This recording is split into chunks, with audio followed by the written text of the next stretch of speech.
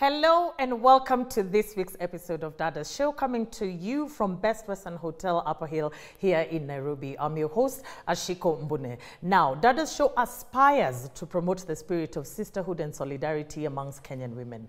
And we do this by creating an open and a safe platform for women to discuss issues pertaining to their health, their lifestyles, their careers, their families, and anything pertaining to their lives. Now, Kenya has very recently turned 60, and it's a huge milestone for all of us as Kenyan people. That said, only 4.2% of the country's population can say that they have witnessed the growth of this great nation. So as Dadas Show, we sought out to get a first-hand account of the growth of this great nation over the past 60 years. What kind of impact and what role have women played in the developing of this country, be it from politics, be it in industry, and what recommendations can be offered moving forward? Now, today I am joined by a distinguished lady. And what makes her so impressive, what makes her so exemplary is her very impressive curated milestones. Now, she was the first female student to attend the Royal Technical College, which is now known as University of Nairobi, of course, which she graduated, being the first holder of a PhD in a field that very few people had actually been able to get. She will tell us more about that. On top of all that, she proceeded to graduate and become the first Black African woman to be appointed as a lecturer. And you would think that that is impressive enough, but no. She went ahead and became the first female member of parliament for Samia in 1974. And after that, she was appointed to sit in the cabinet in the government of Kenya, being the first female to ever do that. Now, her career has been vast and very transformative, which has seen her getting awards and accolades, from presidential awards to the most recent one that she got from the Harvard Club of Kenya, which is the Lifetime Achievement Award. As always, we encourage you at home to take part in this and any other conversation by joining us on our social media pages at KBC Channel 1. You can also reach me directly at Ashiko the host across all social media platforms. So the matter of factly, and my very proud moment to introduce my guest on Dadas Show today is the Honorable Professor Julia Ojiambo. I feel like we need to give her a round of applause for making it and for being patient. And for being patient as everything was being put together. And we just want, because I know, madam, you're a very busy woman, I also want to acknowledge my wonderful audience. So we will just get straight to the point. So we did celebrate Kenya at 60, very, very recently. As somebody who was actually there, what kind of feelings did that rise in you as we were celebrating it? You cast your mind back, where was I? On the first year, yes, to count this 60, where have I come from? Mm-hmm. For my audience here today, mm-hmm, you need to be like, it's a long time ago. Mm-hmm. For me, it's like yesterday. Yeah. You know, you look at it and you wonder, what has happened? Because there's been so much, mm-hmm, that has happened in the last 60 years. Mm-hmm. You won't know. You know, you are not there. This audience, maybe their mothers were not there. Yes. Yeah? Yeah. But we were there. Mm. We were grown up. We witnessed it. We were beyond that. Today, for you, when we say beyond that, you cast your mind back and you can't see it behind a screen. Mm-hmm. But for us, it's life. Because we participated. There were women there. Mm. There were young people like yourselves.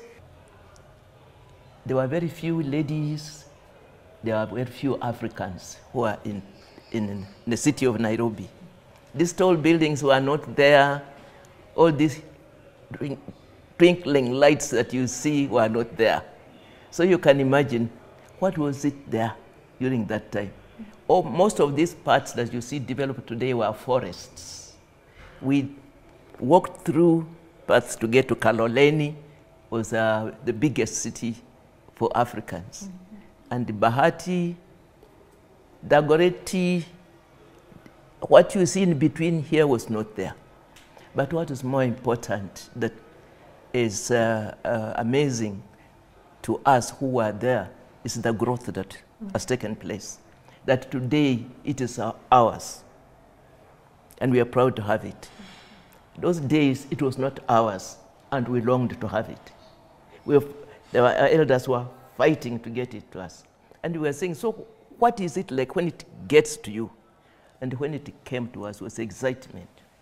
I can tell you, you hear about it, you see it on the screen, you see the lights going up. But for those who are here, it was happiness, it was tears, it was elation, and you didn't know what to say. Yeah. I want to tell you, ladies, that Dadas zangu, my grandchildren, that during those days, your grandparents who are here had gone through tough to get there. Those that you saw in the streets at that time were called Mama Uhurus, who had survived from the forests and came out. Those were the brave ones that walked these streets. For us, for me, it was like,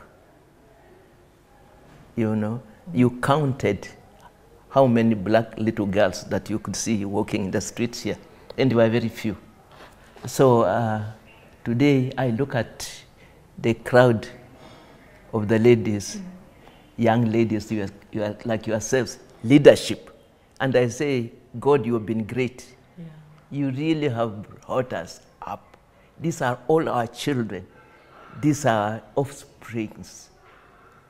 Can you look back? It's like a hen would look at its little chicks and just say, yes, I'll run to go and get you and scratch for you to eat. Yeah. That's what's happening. Wow. So it's excitement. Yeah. There were no schools. For us, there were very few. These schools that you see everywhere now, you go, there was nothing like a telephone. You know, can you think of when there were no telephones? Yeah. Those little things you had and you put there. There were those things we screwed and screwed and screwed, and you put there, it went, hello, and you screamed against a tree to be heard. And to get even to that was difficult. Yeah. To get a letter across took you 3-4 days for a letter to travel to Kisumu and back. So all that development that has taken place is overwhelming. Yeah. And for me, I say thank you. I've seen it all from our leadership of Mzee Jomo Kenyatta when he came in with the freedom fighters, take over government from the colonial government and start from the scratch and build up what we have today. It was not there. It was commitment of the highest order. Yeah. It was patriotism, and for young people like ourselves, it was curiosity and resilience. Yeah. We ran behind them. We listened to what they said. We wished and prayed that we would have opportunity to participate. And hence, when we were given opportunity to go to school, you took it. We took it. And very seriously, and you ran with it. Yeah. And we never faltered. You went to achieve. You did not look at what your colleague is doing. Your colleague did not influence your decision to get there. Yours was a desire for you also to get there. Yeah. Because if you looked back, who did you see in the schools? There were white girls from Britain or from Australia or from France, some countries, leading the schools, leading institutions in the church. And then we would say, hey, but these are women, and we are women, and they are girls, and we are girls. Can we also get there? What does it take to get there? Yeah. Education, preparation, listening, and following. So Mheshimiwa, sorry to interject. Right on what you're talking about is actually where I was heading, because, like I mentioned, you know, you were the first of many, and now you're talking about being in a class where everybody else was, you know, was white. You know, so you're the first of many. You're the pioneer. One wonders, what kind of upbringing did she have, especially in a time when the society was mostly patriarchal, that we were just fresh out of colonization. You know, you grew up in the time when there was still colonization. What kind of upbringing did you have that was able to propel you to reaching these heights that you continue to reach year in, year out? Quite a few of us, you know, grew up from missionary families. Yes. And like my father had been to World War, the First World War. And then he came back and he became a teacher. And from teacher, he became a missionary. And so I was brought up from that background of Mwalimu and then a spiritual leader. And my mother was the same, those early Kutendereza group from Namirembe Cathedral in Kampala. She was from the other side of the border. So they all met on the platform of religion. But, you know, with that background, and my father being a school teacher, and then he became also an inspector of schools, and he became a reverend. So that background gave me a platform. I'm the sixth born in my family. So the other 5 had gone through their mentorship, upbringing, and all had gone to school. They all were teachers, and they are scientists. But what's more important is that, you know, they had grown up together, and there were 8 of us in the family. So we were like a little village group of a miniature school of our own. Very few families are sending their children to school, but my parents did. And there were 6 girls in my family. Wow. And those days, girls were not anything. And, you know, you stayed at home. But my father, who had 6 girls, you can imagine in his community, he was looked down upon because they said, you know, wote utafanyia nini? Hana vijana. Hana vijana. There were 2 boys and they were seen as nothing. You are in the minority. For Baba, it was good. It was all right. We were all his children, and he sent all of us to school. And for me now, seeing my elders at school, I also struggled to follow in their footsteps. We went to our kindergarten, and moved on. But even then, what was also important was the boys who were going to school. And in my community, the boys who went to school came back during the holidays, and they were brought together for classes. They had their holiday tuitions together. And for me, having an opportunity to be in this group of a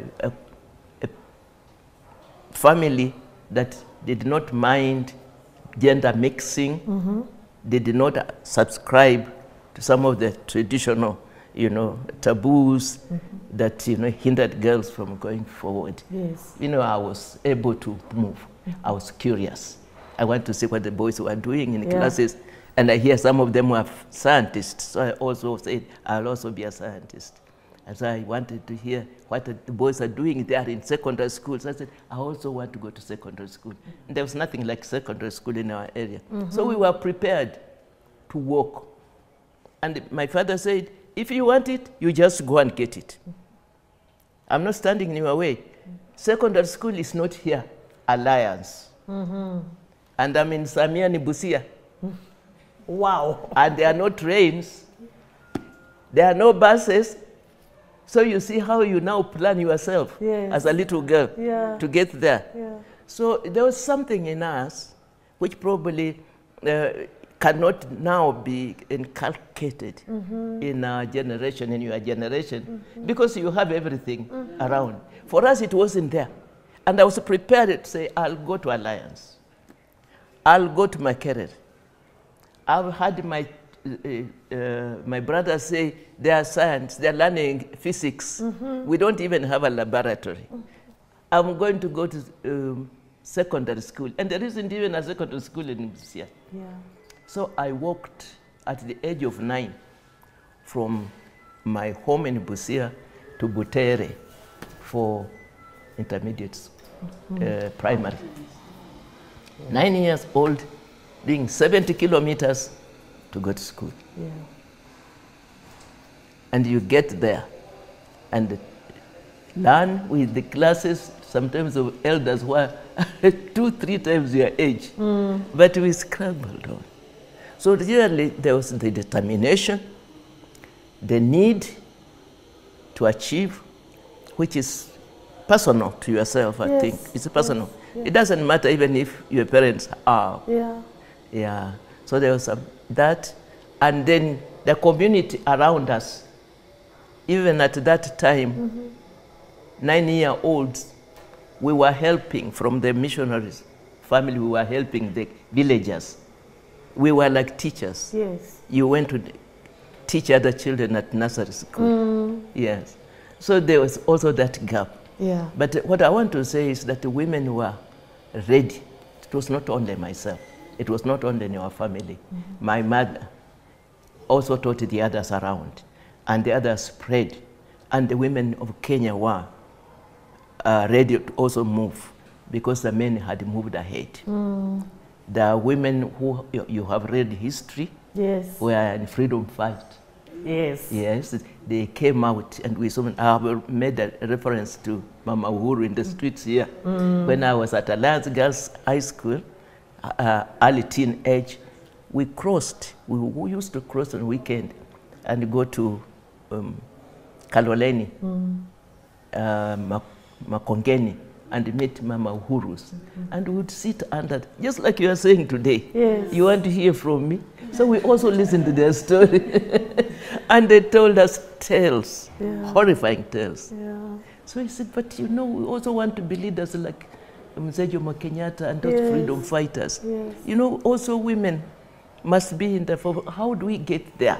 And just like you are aspiring, we listened. What you are doing is exactly what we did. Wow. Different scale, but it's the same. Yeah. We also learned. Yeah. We were interested. That curiosity of wanting to know how Julia got there. We wanted to know how these women got in the forest and survived and came back. Yeah. They taught us those skills, how to get there. And then independence comes, and the government comes, and the women are not even there. Isn't it?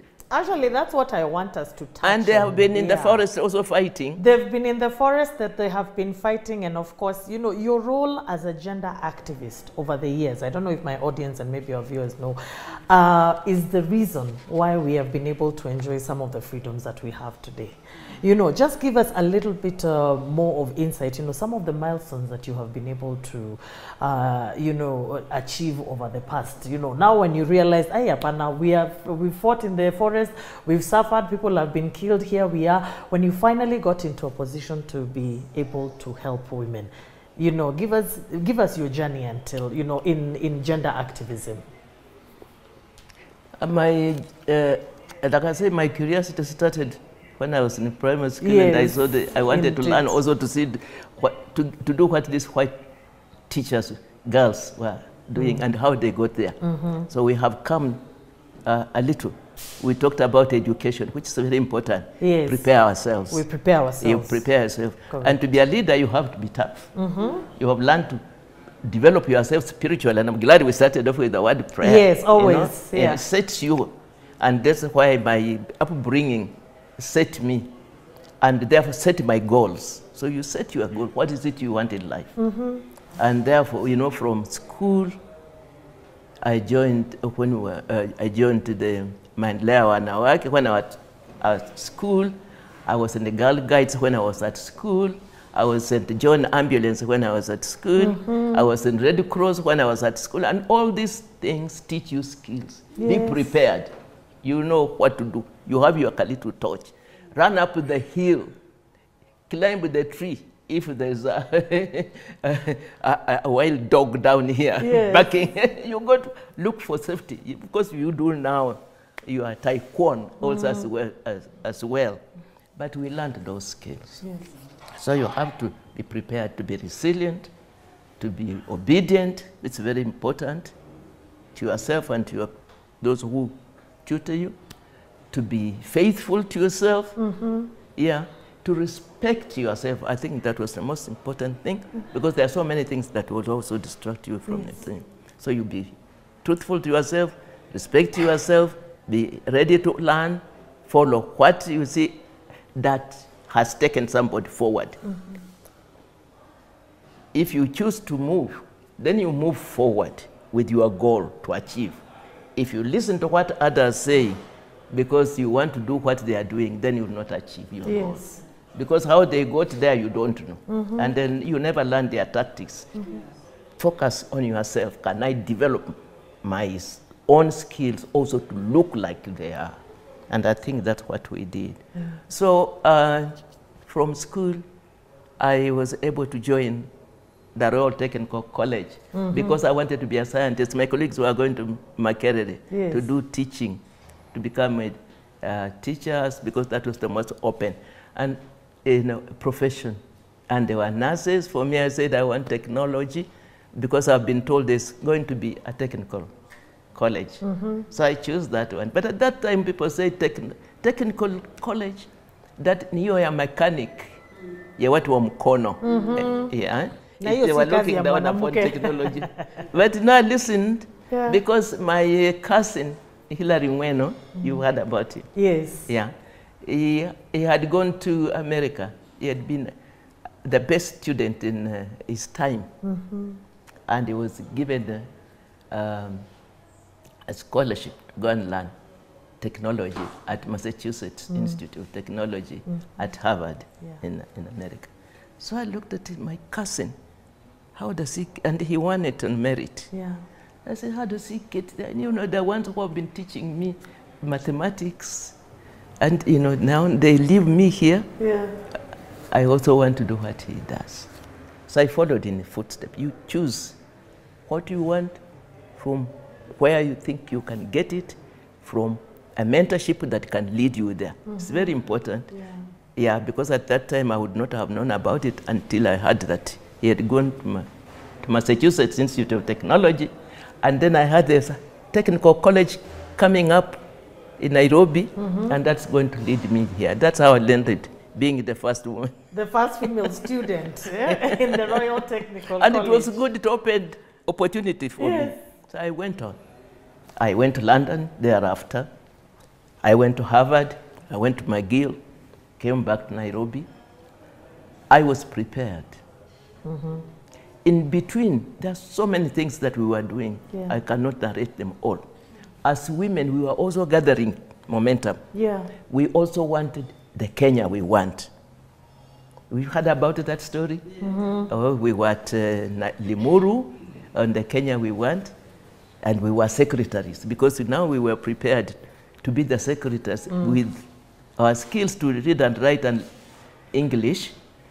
We sat in those conferences and took notes for our women groups, for my entire 101. We were able to interpret and keep records for them. So the Kenya we want records we have.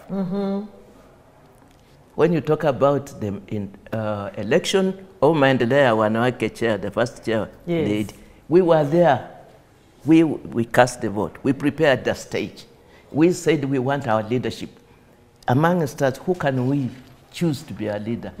A teacher, Mwalimu Phoebe, because we were not teachers ourselves, we were still young like yourselves. She was already trained teacher. We said that one, she's the one who can take it from the Mzungu and run with it for us. So we gathered behind, we propelled her forward, we gave her a vote, we supported her to be Maendeleo Wanawake. We picked the skills of our freedom fighters. We also now said then, what's next? They have gone to Lancaster, and they have come back. Independence, 60 years have taken place. We are not in the government. How do we prepare ourselves? Those skills we must also now do, go for elective positions. So we desired to be elected. Yes. And it was not easy. It was not like what it is today. Because nobody was relenting. The women must stay at home. The women must do something different. Men only in the front. Few had gone ahead of us. Like Grace Onyango, you heard about her? Yes. May she rest in peace.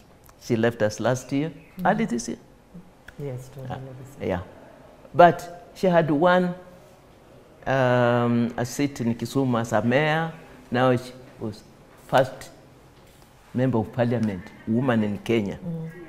I was at Harvard when she became the first member of parliament. So I said to myself, if I have to go to Harvard with this education, Grace didn't have it, but you know, she has fought those men, and it was not an easy struggle for her. And she's in parliament. When I go back, I'll also try. With all these skills, why not? Because I'm prepared, I've gone through it, I walked those miles, I've seen my colleagues build themselves from some of those experiences that I'm going through, which is what you are going through yourselves today, isn't it? You are seeing our women in Air Force, you are seeing our women at parade, majors, engineers, doctors, and you now choose your trade. Where am I? Where is the gap? Where am I needed most? Although I was back, I was a lecturer, I was a senior lecturer, but there was a need to see my colleagues, women, in the front line. Yes. So I joined Grace Onyango. I fought for a seat that was very hot because I took it from a person who was very well established in the government, a trade unionist, a freedom fighter, and I'm a little girl like yourselves. In fact, I was younger than I'm sure they were wondering what is happening with this one. What plans does she have? I was younger than yourselves. Yeah. He's a minister, and I'm just like you with nothing. I had a little car, 1100 Datsun. Capacity of 1100, that's all I had.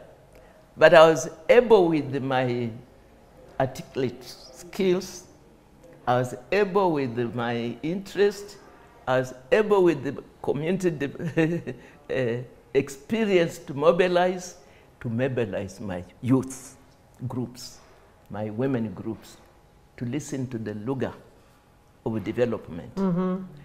What is it that's going to improve your life? What is it that's going to improve the families? What is it that is going to cause us to take more children to school? And there are only a few girls in school, and here I have got all this PhD, and you look back, there are no other PhDs. So I went. It was not easy to choose. But again, trust your family and your relatives. So they gave me support, and I went. When I came back, I was appointed an assistant minister for the first time.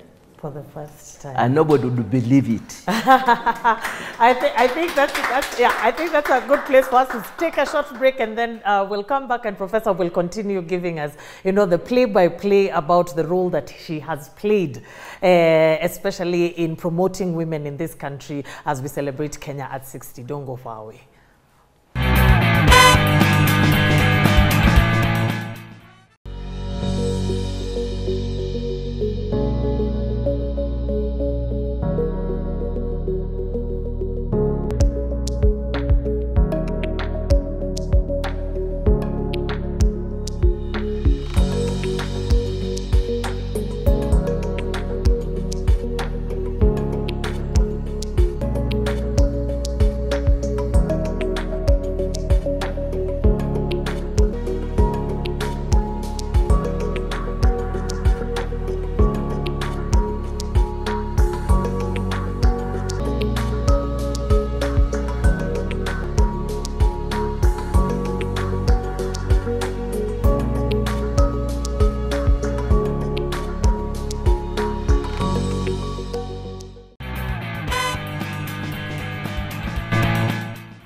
welcome back. So we have come to my favorite part of the show, which gives us an opportunity to interact. So this is where my audience will get an opportunity to interact with the panel if they have questions, comments on in regards to the conversation for today. Remember, we are celebrating Kenya at 60, and we are getting a first-hand account of how it's been. Of course, we cannot be able to summarize everything within the hour that we've been given, but so far what we have gotten has been inspirational.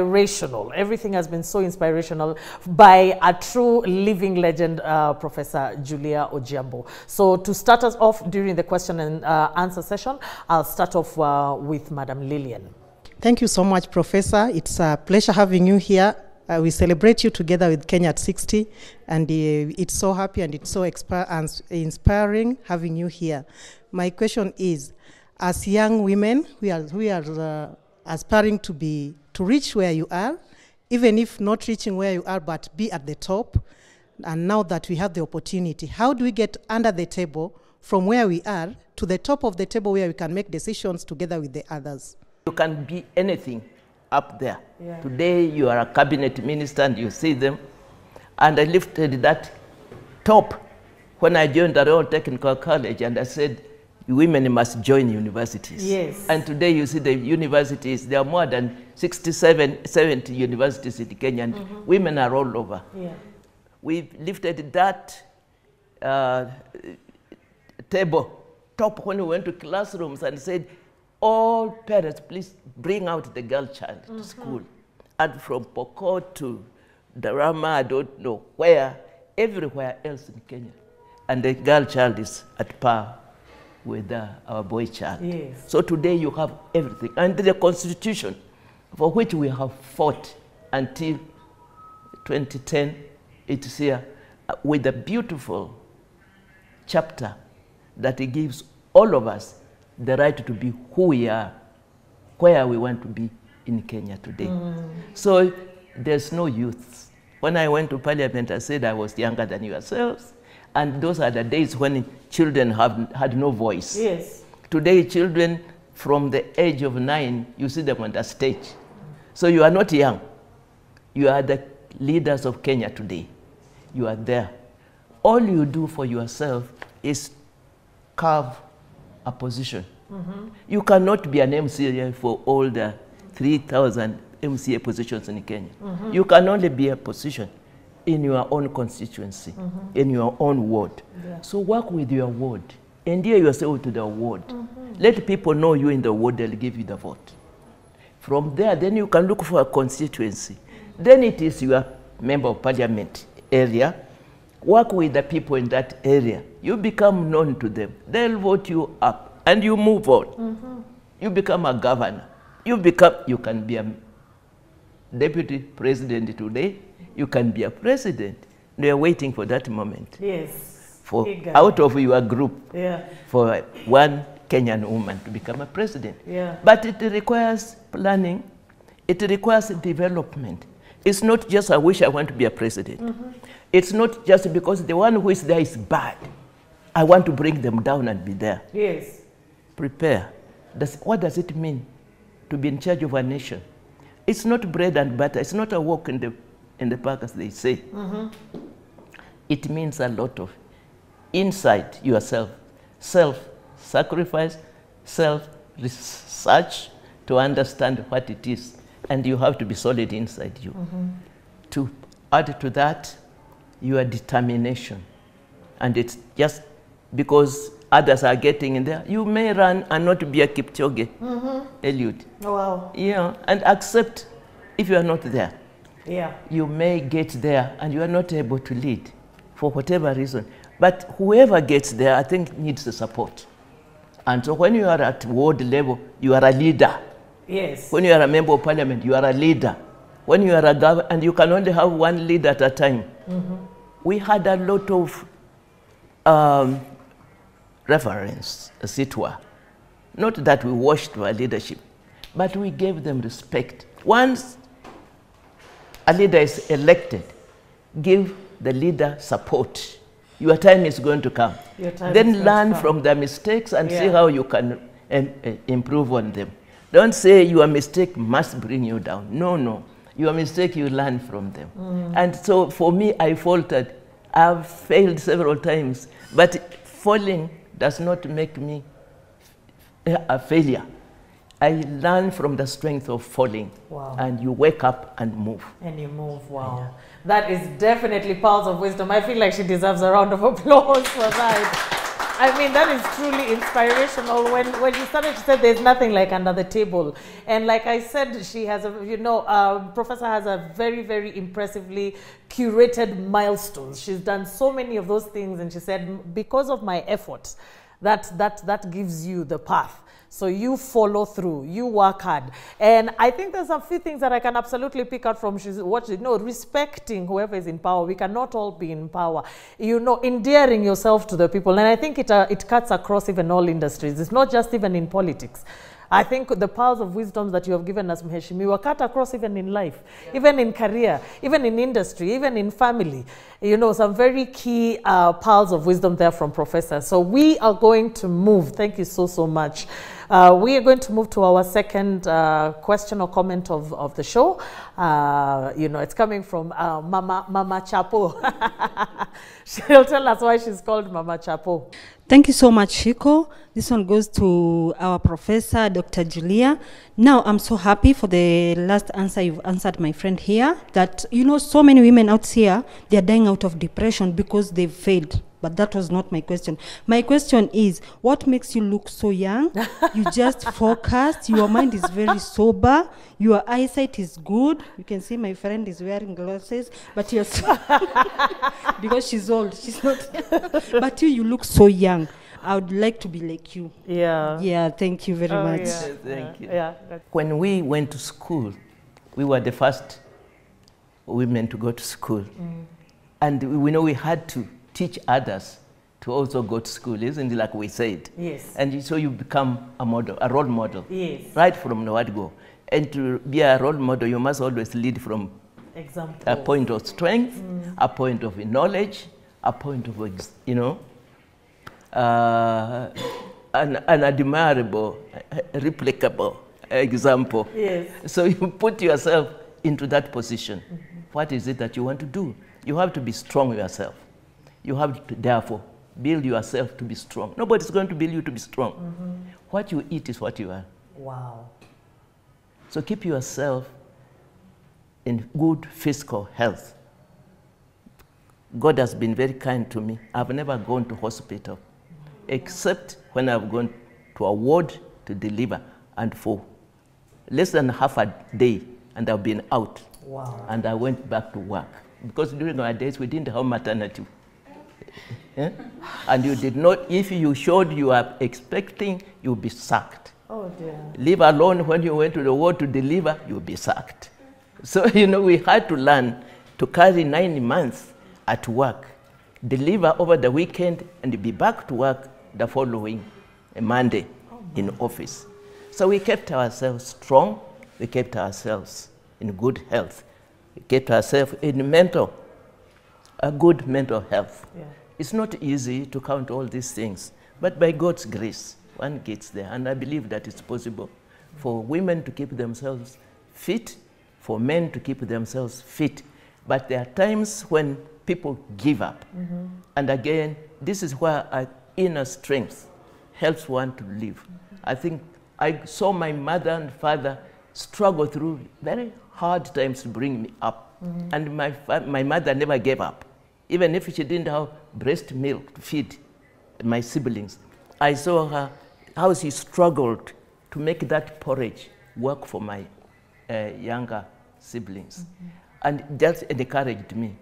So who I am is what really I make myself. And food is the building stones. That's all that we are.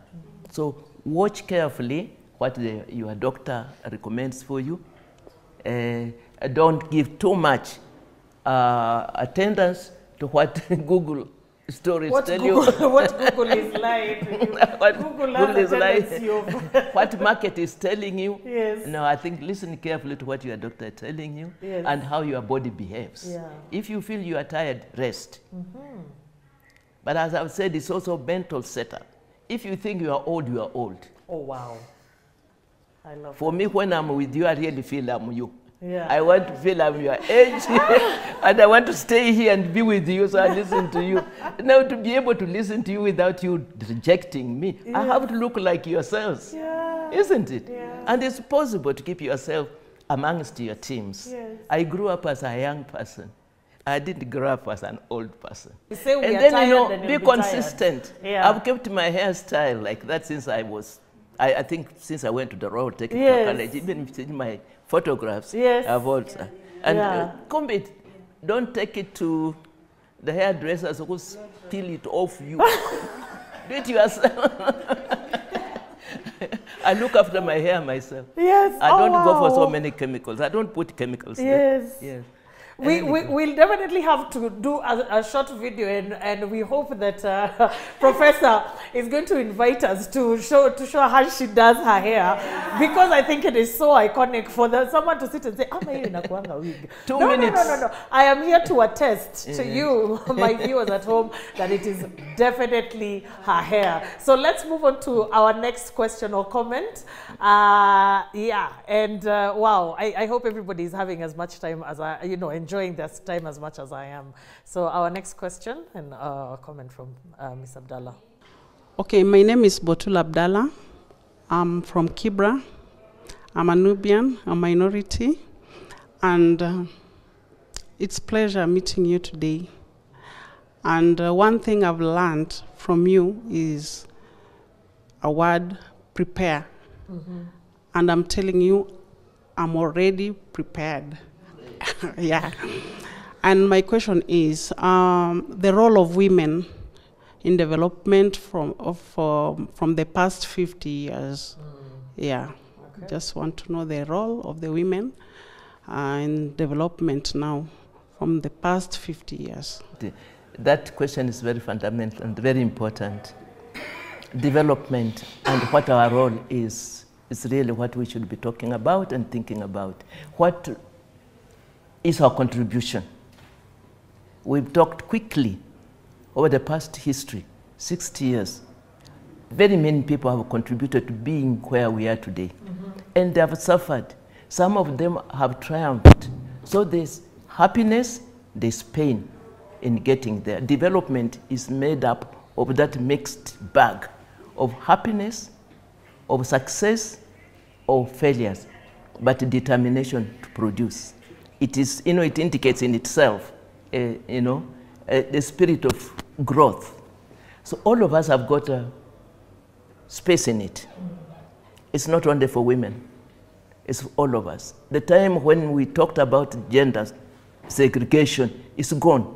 We went to Mexico, we went to Copenhagen, we went to Beijing, we went to New York severally. That we have discarded, it's over. So we are all at par. And today, the Kenyan society is even decrying the women now being ahead, girl child being ahead of boy child, isn't it? So who is who? All of us.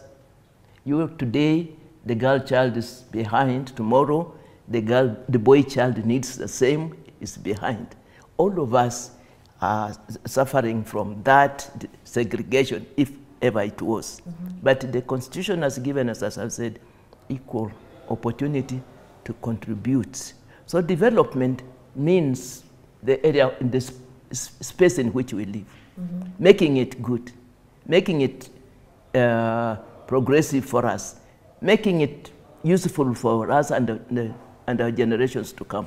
All of us must aspire, be desirous of adding, making it a little better than you found it. To live in it, to be happy in it, you must contribute to it. And that's all we are doing. That's the blueprint of development. That's the way it is. Yes. And we have to be prepared to do that. And we have to be prepared for it. So that is development. Yes. I want to wish you good development spirit. I like that, and I think we'll start wishing people in 2024. We'll start wishing people, I wish you good development, And I like that. But don't wait until you are an MCA. Yes. Don't wait until you are an MP. Don't wait until you are a governor. Wherever you are a governor of your life. You are the president of your life. You are the president of your family. So don't wait until I'm a president. The Nubian group in Kibera will not have. They have everything. Yeah, wow. Leadership will come from each one of you, just like it is. Leader of Manyumba Kumi amongst you, at a time appointed, and when it comes, use it that way. Wow. Yes.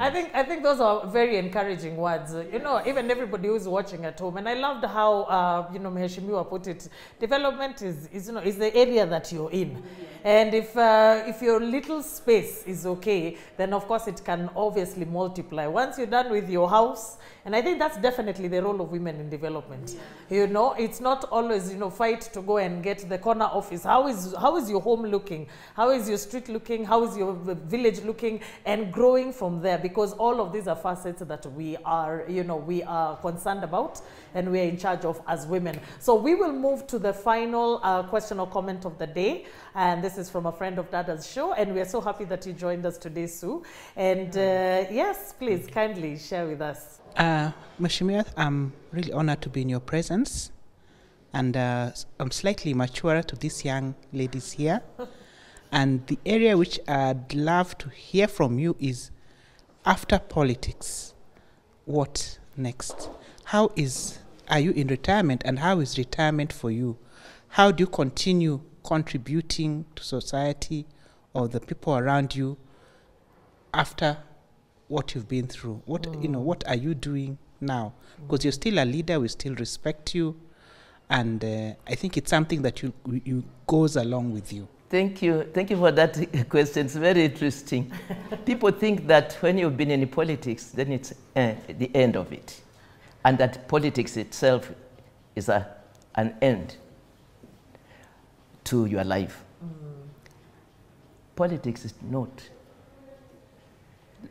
Each and every one of us is a leader, and that's what really it means. It's just a name, politics, but what does it, when you break it down, what does it mean? You use the same words for development. That's what we are doing.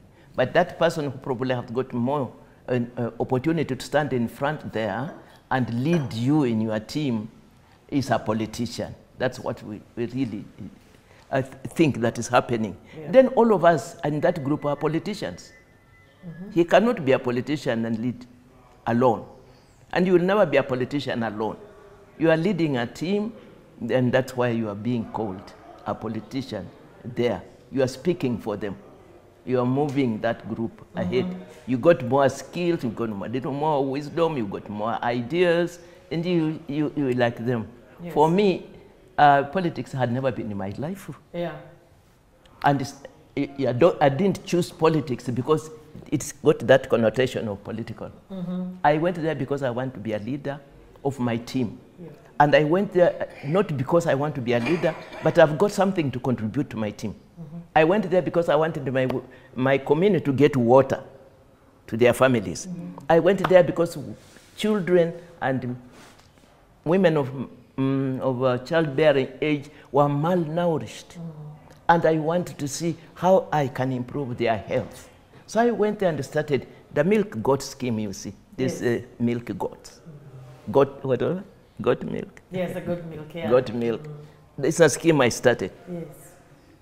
I wanted an animal that could give milk to the babies, to the children, that mother could easily on her own milk, that kid could milk at home. And that propelled me to the front. Yes. I went to give relief to malnutrition. I went to bring water at home. I wanted to increase agricultural production in my area. I wanted to see clean homes. I went to help mamas learn how to do that. I wanted to see help children. I wanted to teach them because I had those skills and the others didn't have. That gave me quickly the name politics. But when I retreated from politics in 1983, that's when I left active politics, 1983. I didn't cease to be a leader, like you have said. I had learned skills of speaking from the front. So I remained guiding in a political sphere. Yeah. And I continue to mentor. Yeah. I, luckily enough, I started my Labour Party of Kenya, which I've used as an incubator for young people like I mentor you and I leave you to go and join your own party. A lot of political leaderships you see around have gone through some of those little opportunities that you create for civic education, for political leadership skills that we train young people to go through. But then I had my own center of interest. I liked working with vulnerable people, children, elders, since a child, because I grew up in a community of church and my mother took care of the now as you know, part of the mission. Of the less fortunate. So I've lived to serve people with disability ever since.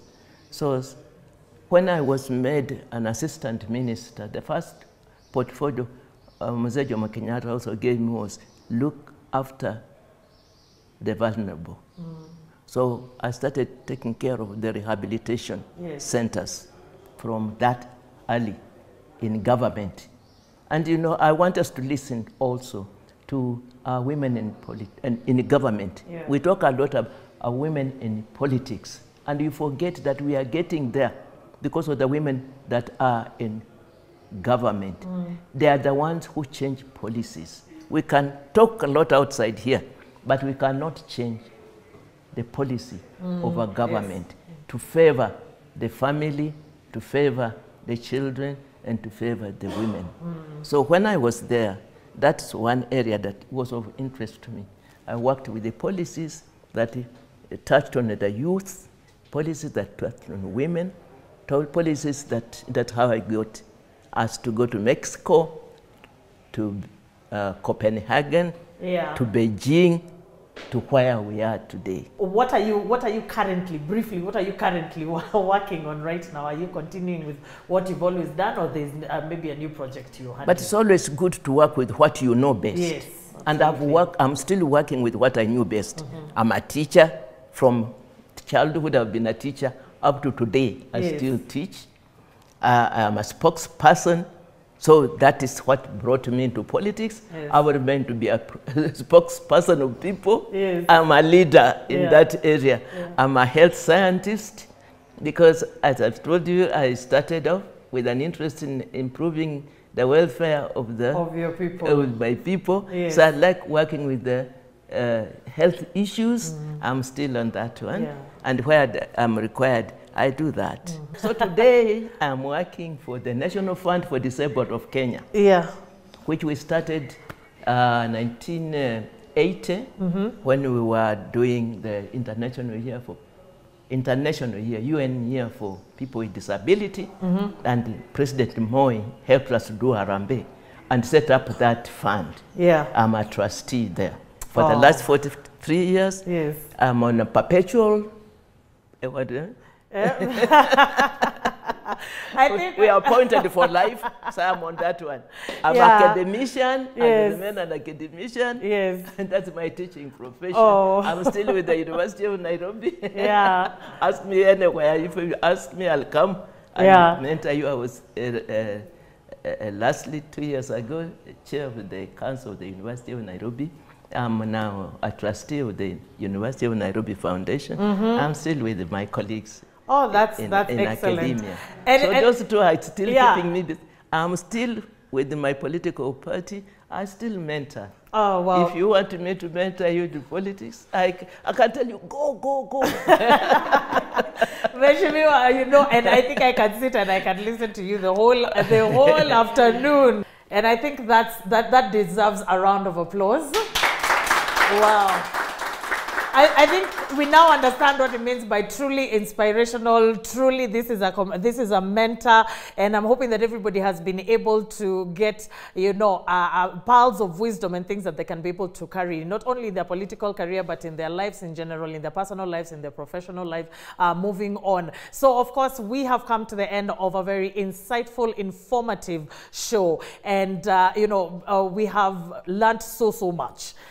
And I am hoping even you at home have been able to take away, you know, pearls of wisdom as we sit down and as we celebrate, as we look back on the 60 years, you know, for the amount of time that you have been alive. It is good to hear the progress that has been made. So let's keep at it. Let us push forward as a nation, and let us appreciate and learn from those who have gone before us and those who have paved the way for us. So on behalf of the production team at KBC, our location partner, Best Western, of course, Professor Julia Ojiambo, my wonderful audience, and myself, Ashiko Mbune, I wish you all a lovely week, and we will catch you same time, same place on Dadas Show. Till then, bye-bye.